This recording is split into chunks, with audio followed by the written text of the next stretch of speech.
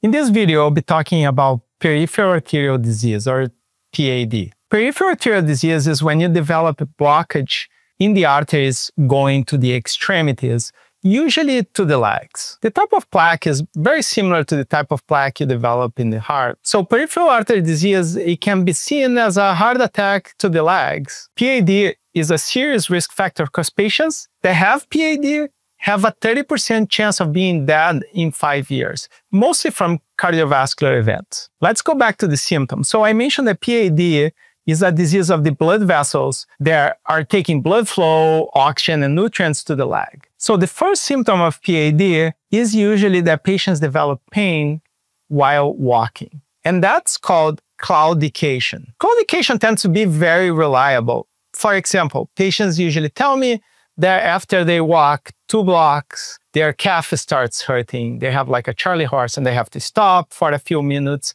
After a few minutes, the pain goes away, but then when they walk 2 blocks again, the pain comes back. Difficulty healing when you have, for example, a cut in the leg or a little ulcer, they may not heal because they don't have enough oxygen and nutrients to be able to do so.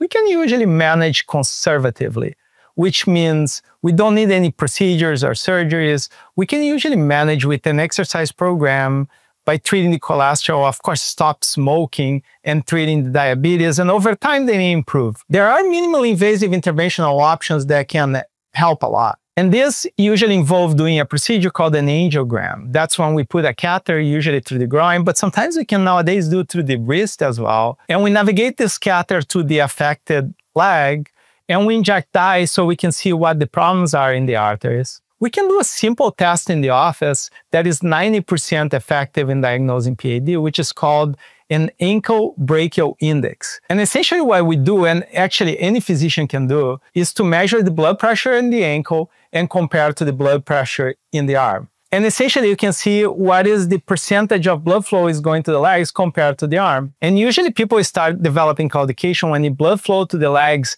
is 70% of the blood flow to the arms. In summary, PAD is an important and underdiagnosed disease, and it's an important marker of your overall health. And if you develop problems related to the PAD, including claudication, rest pain, or a difficult to heal ulcer, we have non-invasive options that can take care of the problem.